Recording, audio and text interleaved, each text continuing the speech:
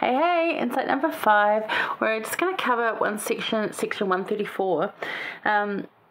So we just had section 133, obviously, which is the appendix to the Book of Commandments. And if you put it in context, like chronologically, it really doesn't fit where it is.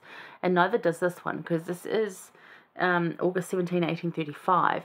So this is like about 4 years after the last one, but still good 10 years before we left off last week. So they don't run in order, even though they're numbered sequentially like that. They don't actually run chronologically in order. So this is like sort of the first time, this is in Kirtland, Ohio, where they were starting to get like mob persecution and some real hatred going on. I mean, there'd always been hatred and angst and against Joseph Smith and Emma and their families, but this was like a bigger issue now was forming. And they wanted to sort of, like the saints wanted to go out and defend themselves. And of course, wouldn't you, right? Like I would. I'd be like, bring it on, mate. I got a big stick. Come closer, because you're infringing on our rights to practice religion in this land of freedom that we're in.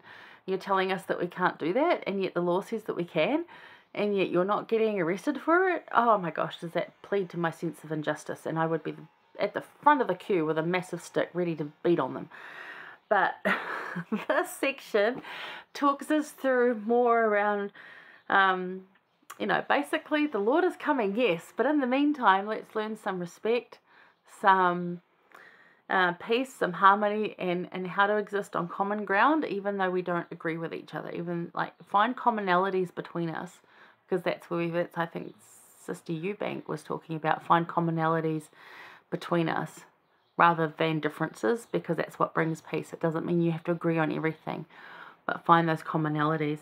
So there's in this, it talks around some of our core beliefs on government, human rights, and in keeping all of it with gospel teachings, and how we sort of value and work in that. How do we exist in a world where our governments often don't come into line with our gospel teachings? It explains in here why we have governments, that the governments were given to us rather than kings or queens who hold all the power. Governments were given as a democracy, and that is a better way to run the land or run the place you live.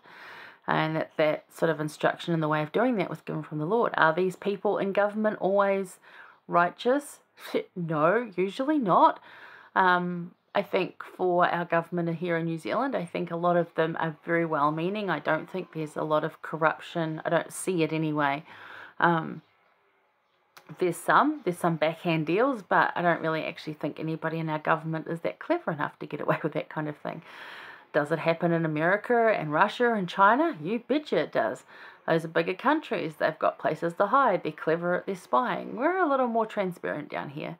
I don't doubt for a second, though, that there aren't, some dodgy dealings going on. Of course there is. Politicians get caught in this all the time. It happens. But we get to vote, and that's important. So when the voting comes around, make sure you vote, because you get a voice. And oft times in the past, you haven't. It's only been certain people that can vote. And in the democratic societies that we exist in today, you get to vote.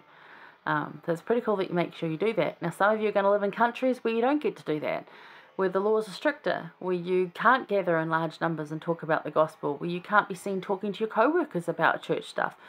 There's rules in government that are put there that don't align with our gospel teaching. So how do you find your place in all of this? How do you keep church and government separate while being accountable to both? It is a big question, and it's probably a lifelong thing that you're going to struggle with. Some of you will find it very easy because your values will align with the current government, and they're the values that you keep at church. Tick, done. And then other times, they're going to be really out of whack. And how do you fit in all of that? So your value system will find that these can often clash. We can, though, respect government and the law of the land, at the same time advocate for our personal freedoms.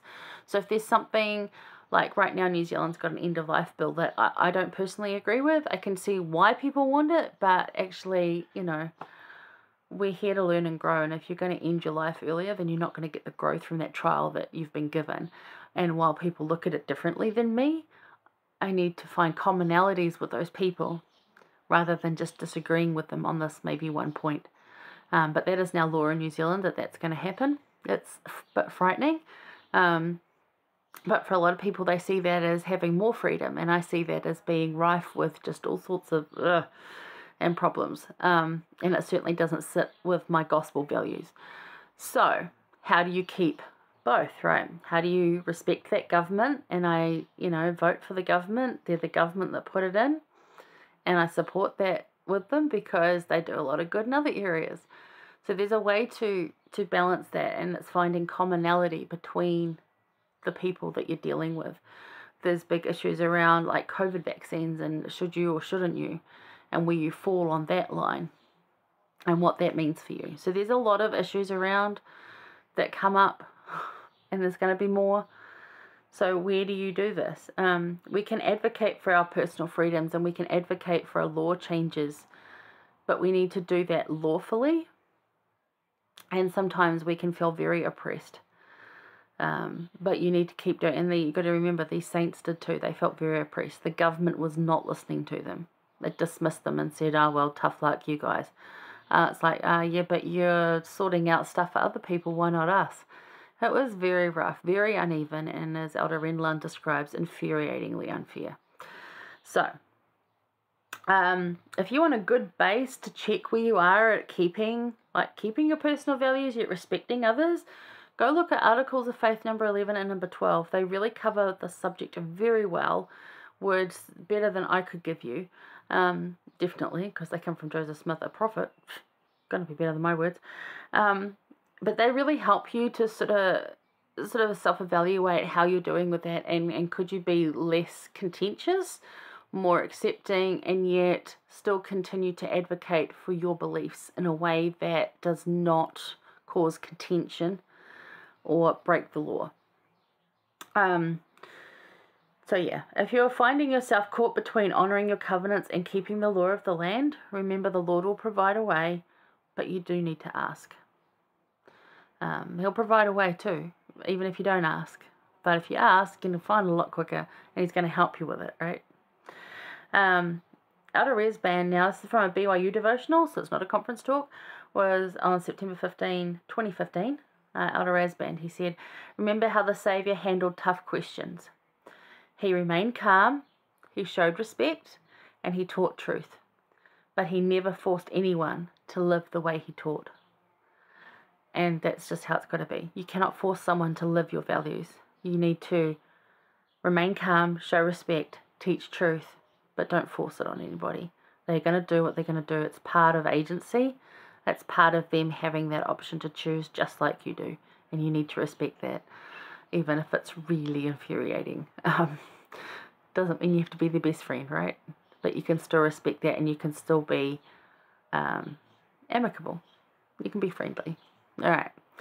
So there's some really interesting thoughts there on government and everything, and we're clean over time again. So sorry, but thank you for joining me this week. Really happy to have you join me next week.